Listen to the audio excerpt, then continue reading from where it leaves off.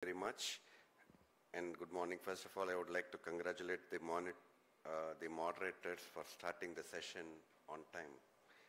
Great. How do I move this slide? Press the next one. This one.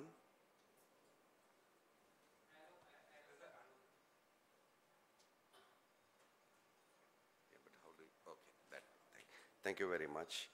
So I don't have a conflict of interest. The first caveat is we don't know adequately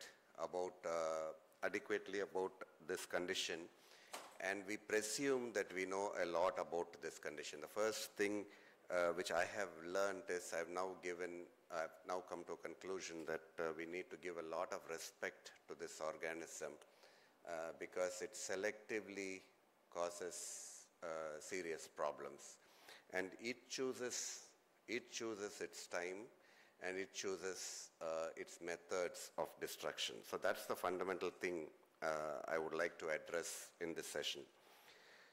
So there are instances. This is one case starting from top left, seemingly a big ulcer coming to a reasonably good finality, and this is a small ulcer which started off as a small ulcer ending up in perforation. And this is what I was just alluding to, that we need to be very, very careful about dealing with this organism.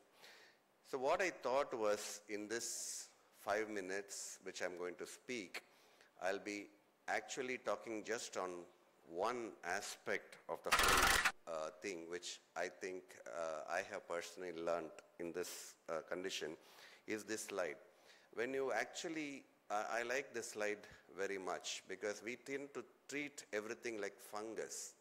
We tend to treat something like bacteria. The fundamental thing to understand is in the same genera, the virulence factor is completely different. The virulence factor of Mahatma Gandhi to Adolf Hitler is completely different, and it doesn't make sense for us to treat everybody the same way. That is the fundamental concept I really want to address in today's session. I'll just give you some examples of this. So this is Fusarium on the left, and this is Aspergillus on the right, and at this point of time we tend to treat both of it in the same manner. The growth, the microscopic features, and the scanning electron microscopic images, completely different. It doesn't, it looks similar in certain identification factors, but when you allow them to grow as they would in the cornea, and that is the fundamental difference. If you allow them to grow in the cornea, they have a unique, distinct mechanism of how it causes a disease. And this is a work which we did with Pasteur Institute in Paris because they were interested in Aspergillus flavus, Aspergillus fumigatus, because it causes a problem in the lungs. And we wanted to know why selectively Aspergillus flavus causes a disease in the cornea, while Aspergillus fumigatus causes a disease in the lung. And you can see there is a fundamental difference in the rodlet layer. Why is this important? Because this is what provokes the host immune mechanism to cause a disease. And so within Aspergillus, you can have a different surface thing which will actually induce the human immune mechanism to behave differently. We also know that there is definitely a difference between the clinical response to Aspergillus ulcers to Fusarium ulcers. Aspergillus ulcers are comparatively more, have a more poor prognosis as compared to Fusarium ulcers, and that is because of the differential response to natamycin, where Fusarium responds much better to natamycin. And the same thing was also reflected in the microbiology setup to know that there is a difference basically fundamentally between Fusarium and Aspergillus. But what was more interesting is this thing which I'm going to talk in the next 2 slides. 80% of the mud sequenced Fusarium isolates were Solani, but what we found out was when it is caused by Fusarium solani as opposed to other Fusarium, Fusarium solani is causing more of cornealopacity. It excites the human system much more than the other parts of Fusarium. So this is just the same mud sequences. And you know that once it's more pigmented, it's supposed to be more virulent.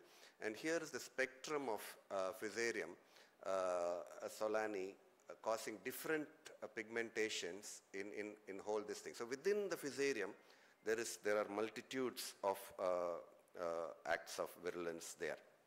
Now that is one part. So we have multiple variations in the organisms between Aspergillus and Fusarium, within Aspergillus, within Fusarium. So that is the fundamental difference I want to sell it across. What happens to the host response? So this is the thing which we published in 2019, where we said zinc alpha glycoprotein, which is an immune marker of the host immune response from the tears, there is a difference in the zinc alpha response, ZAG response between flavus infection and a Fusarium infection. We thought it could be a marker, but to be very frank, it doesn't work that simple. But the fundamental difference to understand is there is a difference in the immune response to a Fusarium versus an Aspergillus at the tear level, at the protein level as such. So these are my last two slides. What do I foresee something happening, especially in a fungal disease? In the retina, as most of us who started practice in 80s would understand, it was all about light. It was all about photocoagulation. Then it's a fundamental shift from photocoagulation to drugs. So this is what is going to happen possibly in the surface of surface aspects of fungal infection, where it's just going to be reverse of what is happening in the retina. We wouldn't have dreamt that lasers might not be used as much as what we used. But then this is what probably is going to happen with regard to the surface disease of the fungal. But the deeper disease, it's going to be a different ball game. And at this point of time, we are actually concentrating on killing the organism and trying to say that we are controlling the disease. But the future, the game will be at this place and not at just killing the fungus and thinking that we have conquered the disease. So the fundamental message I want to say is the fungi are not as simplistic as they seem in a KOH mount.